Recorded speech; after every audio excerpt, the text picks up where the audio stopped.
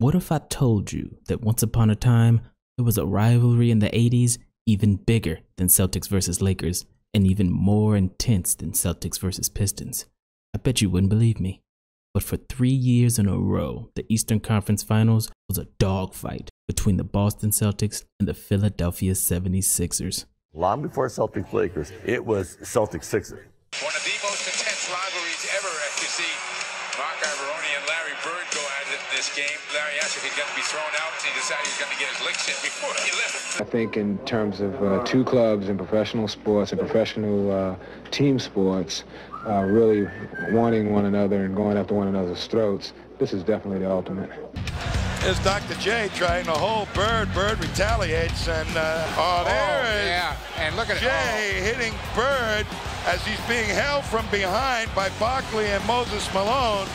There's no greater time in basketball that I've ever had other than going out and beating the 76ers. And in the 1981 Eastern Conference Finals, they had a battle for the ages in what many experts have called the greatest playoff series of all time.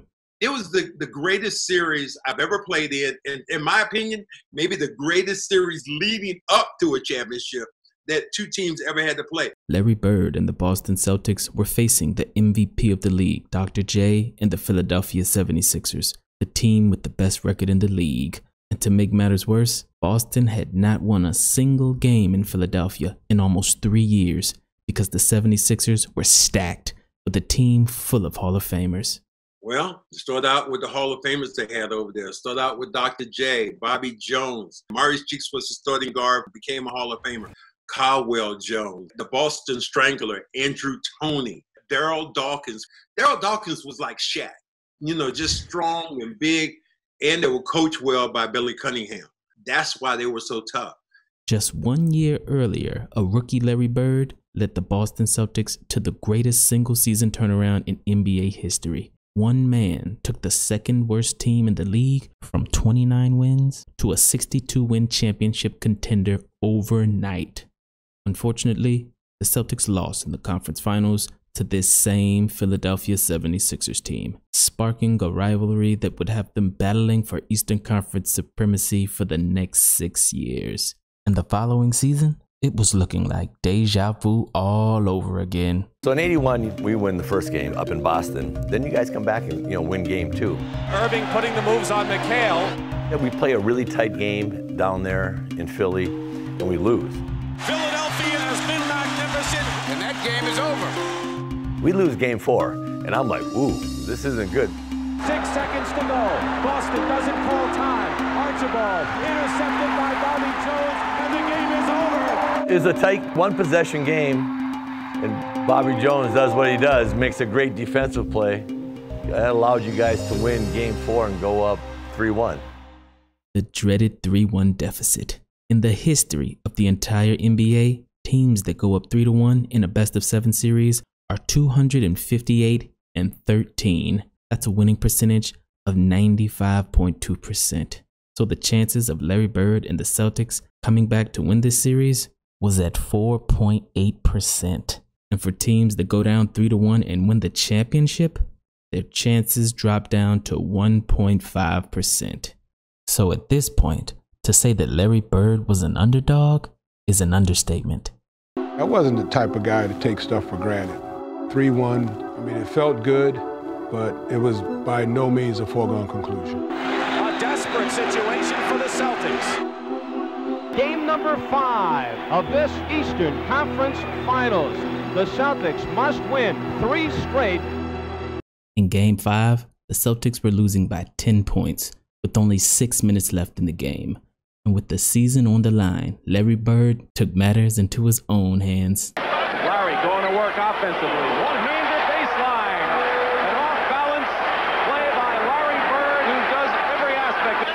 And McHale, they go with their starters as Larry Bird on a turnaround hits the jump shot. Andrew Toney shot, no good. Bird the rebound. He's taking matters into his own hands, Kevin. McHale, though, with the offensive rebound. He misses. Bird, he's got it. Pointed out Caldwell Jones in there. Going to the hoop. Bird, he could not be denied. Larry Bird brings the Celtics to win one point.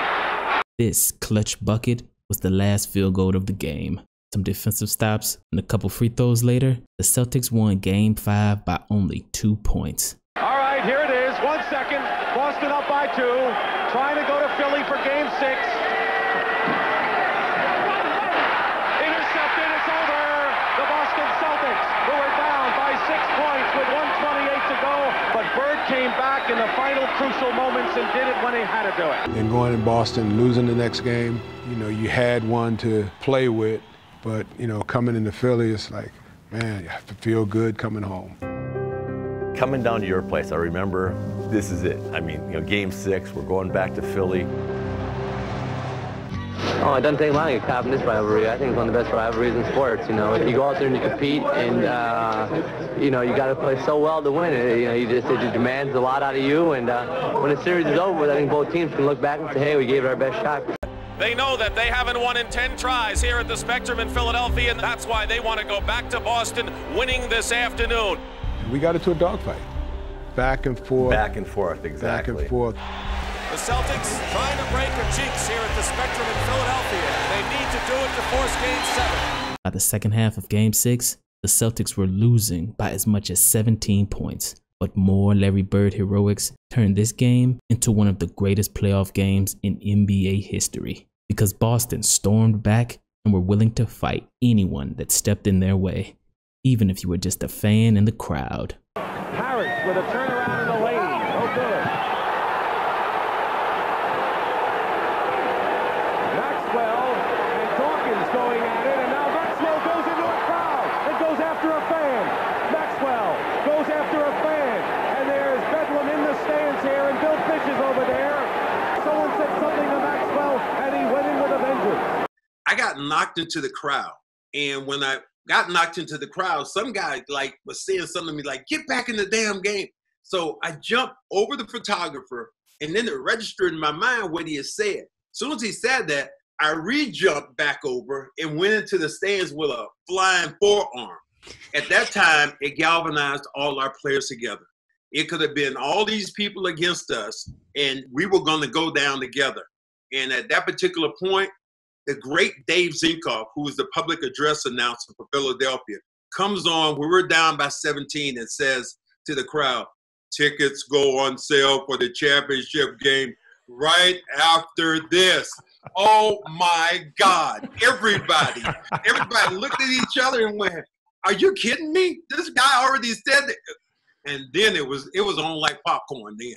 We were down 17, almost before half. By the time we had our foot square in their behind after they were doing the celebration, we were down by only 5 points. Tiny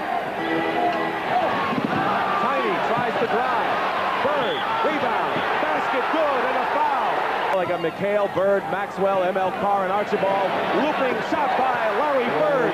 23 points for Larry Bird, and the Celtics lead 84-83. As Larry Bird leads the comeback with 25 points, 16 rebounds, and 4 assists, he once again hits the last clutch bucket of the game. Bird out to Tiny with 8 seconds on the shot clock. Bobby Jones is on him on a defensive switch. Hollins on Bird. Larry Bird shot. Drops for him. Look at that shot. This shot put the Celtics up by 3 points. One defensive stop and a pair of free throws later helps Boston finally win a game in Philadelphia, something they hadn't done in nearly 3 years. Dawkins and Caldwell-Jones, and that'll do it. The game is over. Boston has won. Only 3 teams have come back from a 3-1 deficit to force a 7th and win a 7th game. And the first time in 12 games, the Boston Celtics have defeated the Philadelphia 76ers. And after that game, Kevin McHale called what happened next his most favorite moment of his entire career. Kevin McHale, what is your favorite NBA moment? Ooh. I would say 81, Game 6. We were in Philly, and we were down 3-1, and we won Game 5 in Boston to go 3-2. And we beat them on a last-second play where Tony's driving in, and we get a block, got my hand on the ball, and we win the game. And go back to Boston, and there's people like there's like I didn't realize that, because I'm new to Boston. It's my first year being out there. I come from northern Minnesota, small mining town, played at the University of Minnesota. I didn't realize that Boston and Philadelphia hated each other sports-wise. I mean, hated each other. So we get back that night, and there's people. There's a crowd. I mean, there's people at the airport. And this is game. We haven't won anything. We still have Game 7 to go. And they were the whole city was like electric. And then Game 7 in the arena, when I walked in, I got chills because the people were all standing up cheering. 18 minutes before the game, we went out to warm up. There wasn't an empty seat, and they stood the whole game and cheered and yelled and screamed. No dancing girls. No nothing, and Oregon going, and it was the most unbelievable environment you've ever seen. The building shook.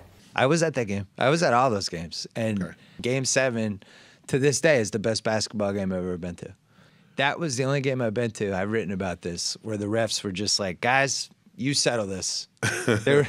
Guys are on the floor every play. There's 3 guys getting knocked down. It was like a rugby match. And I've just never seen a game like that. I don't think that game would happen again. There would have been about 20 flagrant fouls. The Philadelphia 76ers, they have to be wondering about the fact that they had the Celtics put away. And all the Celtics wanted to do was win one at a time. Red Auerbach told me before the game, Kevin, it's not so much saying you got to win 3 games, but to tell your team they have to beat us one more time. That was the championship game. Whoever won that series between Philly and Boston, and Philly being up 3-1 and you getting them back to Boston for Game 7, whoever won that particular night, we knew that either one of those teams, Philly or Boston, could beat Houston. So that was the championship game that particular night. Chris Ford, this is from the corner. Larry Bird, the rebound. That's what Boston has done to Philadelphia, dominate the offensive board. Parrish doing to Dawkins what he did to him, but misses. But Larry Bird, another offensive rebound. And the next time. Tiny to Ford. Larry Bird, 3-point play.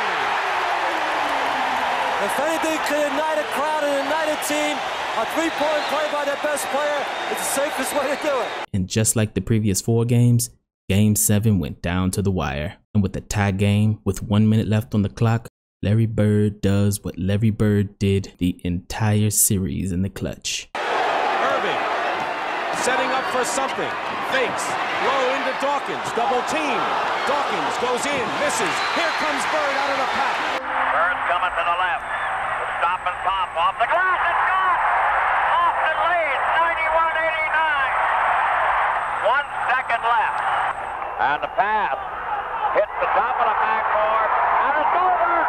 They came from 3 of 1 down, and they have won the series. It's all over. It's all over. This place is a madhouse. This game-winning jump shot helped Larry Bird versus a team with 3 Hall of Famers on their roster pull off the greatest 3-1 comeback of all time. Because the 1981 Eastern Conference Finals remains the only series in NBA history in which 5 games were decided by 2 points or less. The Celtics won Game 5 by 2 points, Game 6 by 2 points, and Game 7 by 1 point. Each game literally went down to the last second. Now that is the definition of clutch. Because we did win a lot of 1-2 point games. It just seemed like every time you look up the clock, we had a 1 point lead and there's 1 second on the clock and they had the ball. It was them type of games where all the emotion, all the adrenaline, and everybody was just flowing and everything was just going to perfection at the end of the game. That was probably the best games I ever played in my life. It was a 7-game series and every one of them was just full of excitement. Only 4 teams in the history of the NBA have ever come back from down 3-1 in a series and went on to win the championship. Bill Russell's Boston Celtics in 1968, Hakeem Olajuwon's Houston Rockets in 1995, LeBron James's Cleveland Cavaliers in 2016, and Larry Bird's Boston Celtics in 1981. Yes, Larry Bird, in only his 2nd NBA season, won his first championship that year. So if anybody ever tries to convince you that a great player couldn't win a title in his first 5 years because he was too young or didn't have enough help, Tell him that Larry Bird took the second worst team in the league to an NBA title in only 2 years. No excuses.